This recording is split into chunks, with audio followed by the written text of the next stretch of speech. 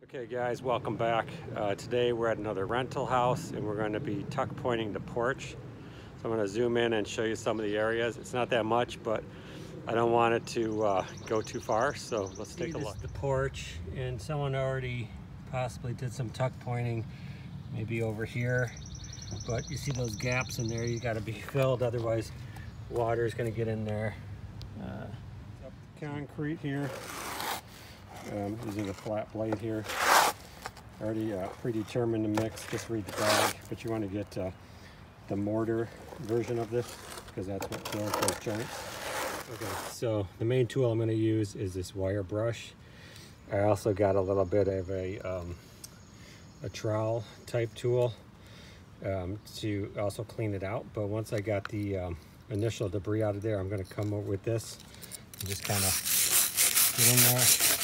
See the dust flying, but you just want to clean it out so the cement has something to stick to. You don't want any debris in there that's going to stick to the debris, and then the debris will come loose and your concrete will come loose. I got a few tools I'm going to be using, but I'm going to use this basically a scraper because this gap is so tight, and there's a step right underneath. It's kind of hard to get in there. There's a whole bunch of other tools you can use, but it depends on the job. So I'm just going to kind of show you how I do it. I'm going to kind of take it and run it up like that. The main thing is I want to get it wedged in there.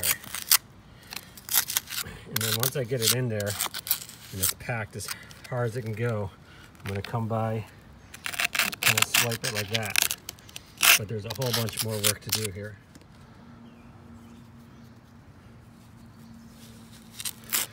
Trying to push this in as hard as I can. Really want to populate that space with as much of this mortar as you can. You can always come back. You can use stuff like this, scrape it.